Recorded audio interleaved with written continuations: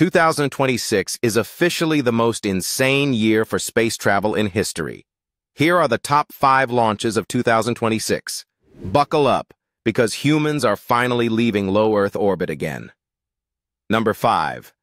The Plato mission. Late this year, Europe is launching a massive new telescope. Its only job? To scan millions of stars and finally find Earth 2.0, a habitable twin of our home planet. Number 4. Haven 1. Launching in May, this is history's first ever commercial space station. Built by a private company called VAST, it's the beginning of actual hotels in space. Number 3. The MMX mission. In October, Japan is sending a spacecraft not to Mars, but to its moon, Phobos.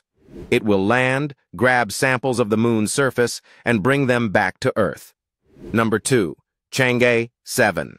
China is launching a massive robotic mission to the moon's south pole in August. It includes an orbiter, a lander, and even a flying probe to hunt for water ice in the dark craters. Number 1. Artemis 2. The wait is over. This April, NASA launches 4 astronauts to fly around the moon and back. It is the first time humans have ventured this deep into space in over 50 years. We are officially a moon-faring civilization again.